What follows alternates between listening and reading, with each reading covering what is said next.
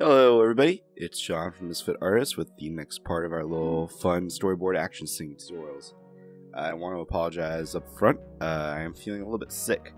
So, if anything's wrong with my voice or anything like that, I do apologize, but, you know, no rest for the wicked. So, I'm going to go ahead and I just have a few things set up here. So, storyboard drawing fight scenes, the biggest thing to remember is just that it's an interaction. It's a conversation, if you will. Well, I didn't do this well. Yeah, it's a conversation. So the two things that we want to look at are what is everybody's motivations and how are they feeling. So, you know, sometimes you need to put in a close-up on a character just to be angry. You know, sometimes that's all you need, and that will convey exactly what you need to. So always keep that in mind. What's character's feeling in it? And again, what are their motivations? If you're punching and grappling with each other and all, you're doing that for a reason. And it can be as simple as character A wants character B, you know, dead. You know, so if that's the case, just make sure that they're throwing that punch at the other character. You know, one thing I think that can weaken a lot of action scenes is over dramatic flair. If a character just swinging a sword around, maybe it's to wind up, maybe it's to do this, that, the other thing, but if it's not showing that, you know, they're sending an attack to these two characters, it's really kind of a waste. And again, it's normally a little bit more complicated than that. A good fight scene has, like I say, good motivation, a reason for fighting. So this guy here is obviously acting as a wall between these guys and our smaller character over here. And I think that's even more exemplified here. The actual shot in the animation has a nice little pan. So you're starting here. He's all high up. He has power. He's sending his little tentacle boy down. And, you know, these guys may take up more. They may be bigger, especially combined, but they're the ones being pushed back. They're the ones that are clearly defending. So that's the first part of it there. Next thing is, and I've been told that I should change this, but at the end of the day, who's dominant and who's submissive in an interaction? Again, if you think about this as a conversation, who's running the talk? Who's the one asking questions? Who's answering questions? Who's kind of controlling the flow of the conversation? You know, if it's an argument, who's winning? Who has the good points? And in these two, we're setting up these scenes. This one has background information. We basically have monsters versus humans. And the humans are obviously, you know, they're putting up a fight. But, you know, there's someone behind him. He's down. She's still standing and seemingly good to go, but she's surrounded. You know, we've got character 1. Just, you know, this up here. Everywhere you look, there's more going on. And so, the big thing here is that you can see that the focal point or primary character or image isn't necessarily, again, kind of the biggest, most identifiable form here is not the one in power. And that's conveyed with, you know, the face.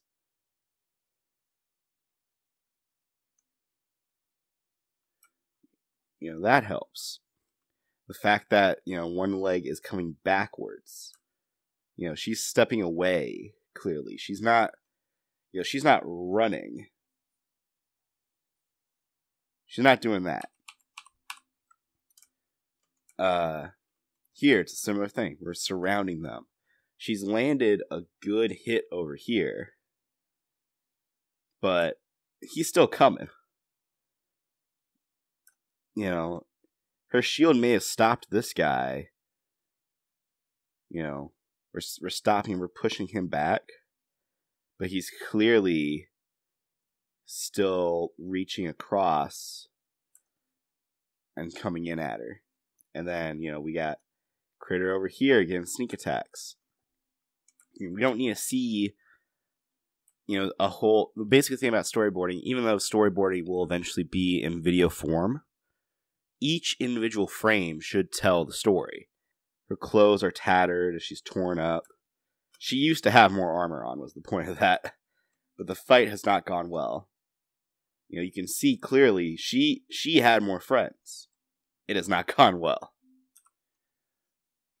The next thing I want to talk about is focusing on the beginnings and ends of actions. This is obviously before, and fights don't just have beginnings and ends. There's middles, but I'm going to simplify this down, and we're going to talk about one-on-one fights. One-on-one fight traditionally won't last too long. And at the end of the day, there's one primary deciding move that takes down the opponent. If it's a multiple person on one person or crowd versus crowd, there's a few other rules, but still, that's all comprised of these singular fights. Excuse me. Sorry for that. Yeah. So, and each act, like the beginning of this action, we have, and this is a very simple stick figure drawing. Again, that's the idea of storyboard. We're conveying this very quickly.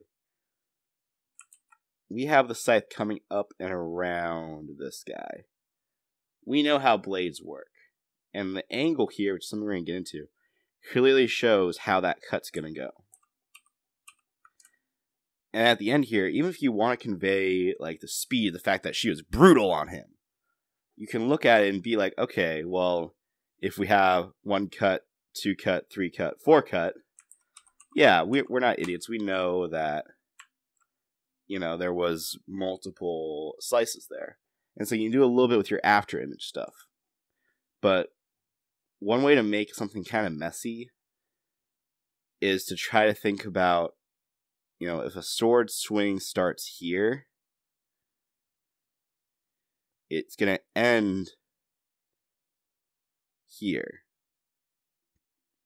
And in animation, the rules are a little different, but even then, you're only going to have so many frames in here, because what actually was brought to me by a martial arts instructor recently is a sword, a punch, these are all things that are kind of like a gun. It happens fast. You don't see, every single one of these.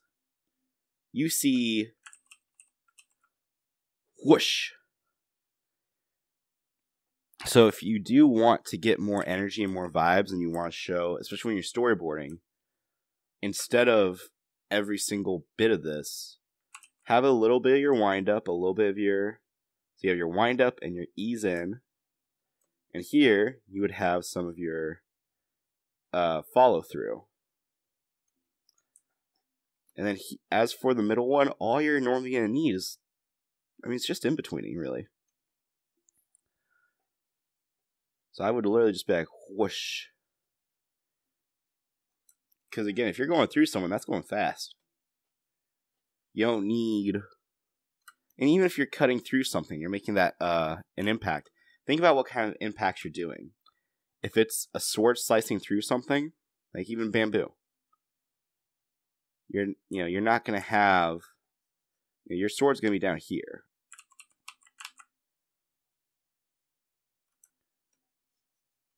That's what you're going to see. If you, and this is a rule that can very much be broken, but break it for a reason. If you want to have your bamboo and your sword is in the middle of it, that's totally valid. You can do that. But it's not the important shot, unless, again, there's something in your story that makes it more important.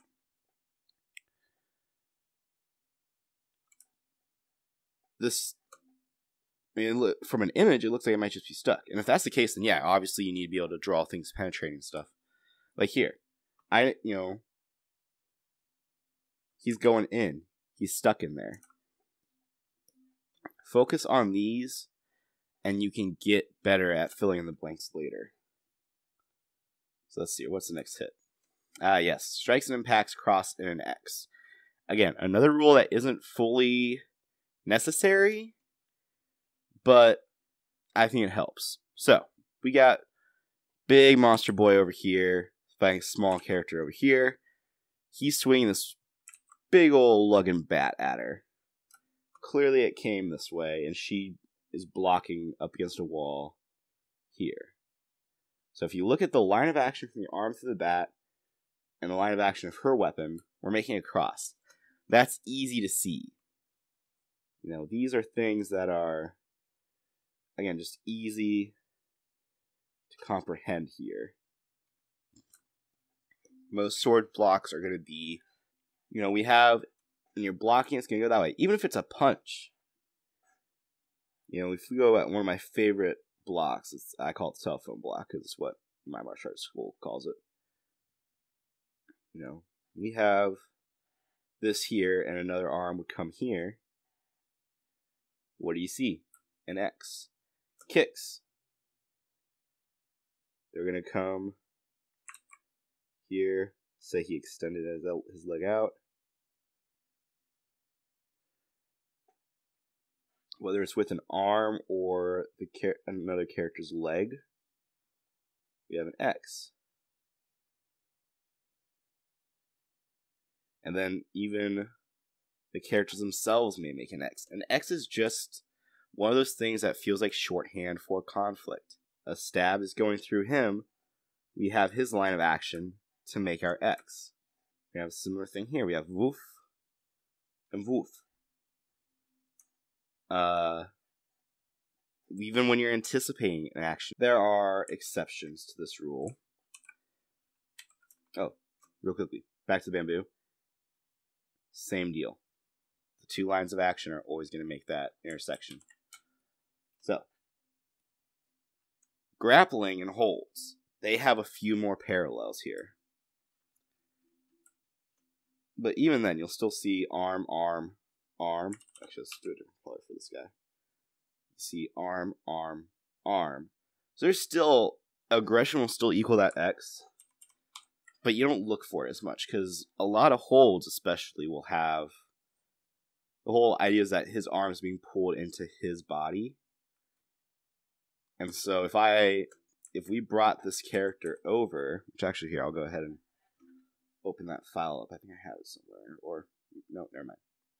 I'm not going to do it. Let's say that we brought his arm up even higher, which for one, obviously would be painful if you look at the angles here with his body. And we have Flopsy over here, a little bit more on top of him. Then, because what's happening here, if you want to get good at drawing, grappling, and joint lock stuff, I really suggest learning it to an extent, because that's going to help. There's nothing else to it. You just need to learn.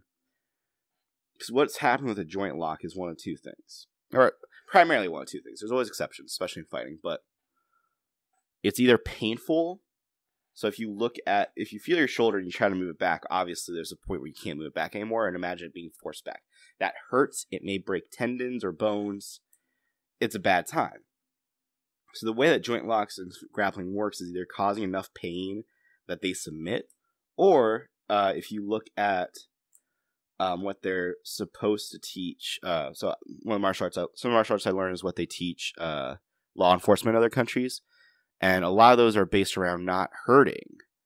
They're based around the mechanical functioning of the body. So let's think of... So with this armbar, the whole idea is that it's painful, but he's also being moved in a way that he can't just move his arm back. So a few tips can be, when I do actual martial arts, the thumb is always going to be facing the opposite way of how your arm is being bent. That's just one of the things. I mean, twist your thumb. Because that means, normally it means that your elbow is ready to bend that way. That's how the thumb and arm work. So if you start bringing it back this way, you're basically just fudging with that elbow there. And think about how it's being held. You know, you can't just have... character standing, and then another character just wrapped around them. Yeah. This is not an armbar, obviously. And again, think about the anticipation. The whole idea is that Flopsy came by here. You know, Arrow and him were in a bar. Some guy was getting mouthy, and Flopsy said, "Okay, no." So from his hair, he obviously came from this way. What happened to my pressure sensitivity? Oh, I'm on the wrong pen. That's what. So he came from here. His back is going this way. He's stepping on him to keep him down. But obviously he has, let's get into the color here. Boy's got his arm here. He has one arm. So Flopsy says, okay, you want to play that way? We'll bring your arm up here. So now the arm is going up and the body is going down. So keep things like that in mind. If you want to do a good lock, there needs to be that opposing force sometimes. If you're doing something like a chokehold, again, you could, if you want to make your character all strong and overpowering, just a little hand on the throat, that can work. That's going to be sold in, the expression. But you can also get into things that are a little bit more technical, maybe a little bit more complex, but they're going to be more interesting. One way to choke someone is by grabbing their shirt collar, tightening it around them. You have the good old... So again, like I said, you're seeing the lines of action are more parallel here. Let me go ahead. Yeah. This is all about overlap, obviously. So the more you can get with your anatomy, your perspective, your shape language, the better this is going to be for you. He's going to grab up here because that's what you normally do when you're being choked. You're trying to get out of it.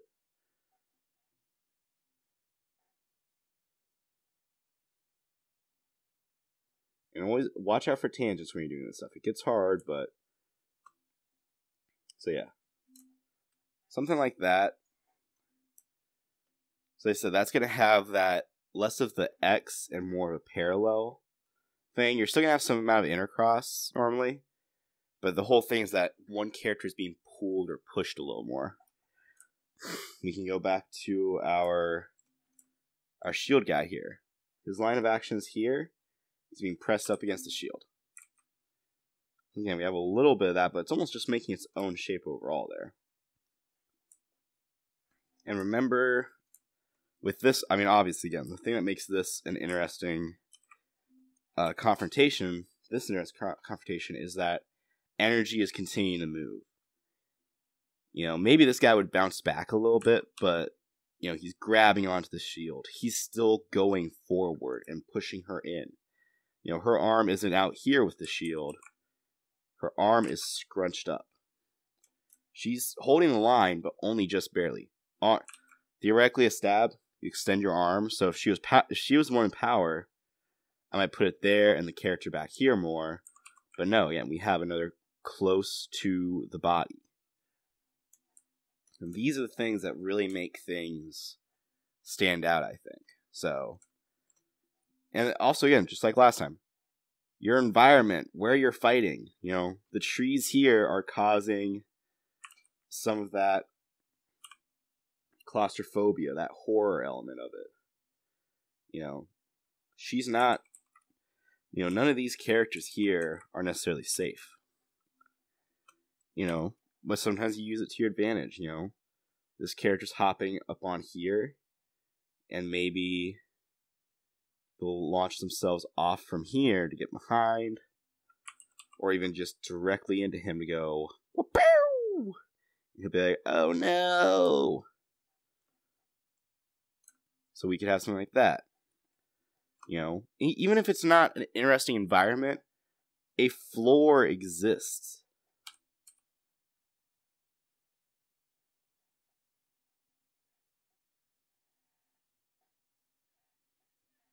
You're not just standing up, boxing, going bip, bip, bip, bip, 1, 2, 3. No. You're getting slammed in the floor, you fall down, you jump up. That's what makes... Those are the things that are going to take your fight up. So, Hope you guys enjoy. It's not necessarily a short video, but I tried to kind of condense a lot of ideas in here. Oh, I have one more thing of see what my side notes were. Yeah. So yeah, like I said, setting style or sign. So your setting. Setting is very important. How do your characters fight? That's what I mean by style. And again, that's just going to come from you studying. Are they martial artists? Are they tactical? Are they drunk? So those are questions you have to ask yourself. If you want fantastical physics or magic or whatever, get down to the core of what a fight is first. Get these things worked out, and then you can start having characters that are much bigger than your other characters. You can have characters that fly, and they're over top of your characters. Things like that, you know. All of these rules should still apply. But if you want to make something fantastical, you need to take more time on it then. You need to see that key blast charge up. You need to see what the spell does. The other thing is just clarity. You know, a lot's going on here. This character's half in shadow. But you can see, you know, that basic shape there.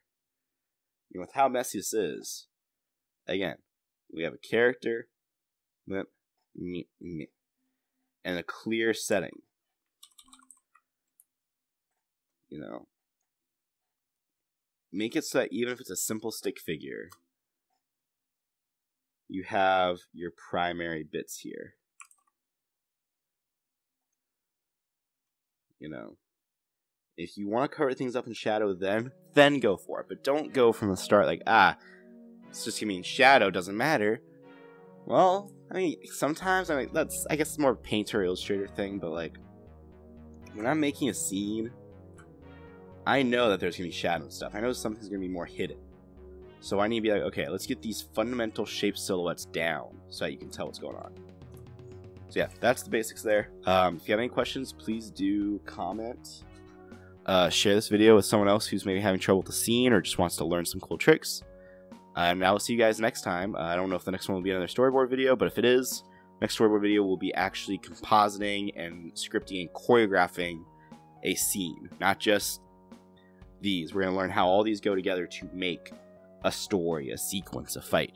So I hope you guys look forward to it, and be safe out there. Bye.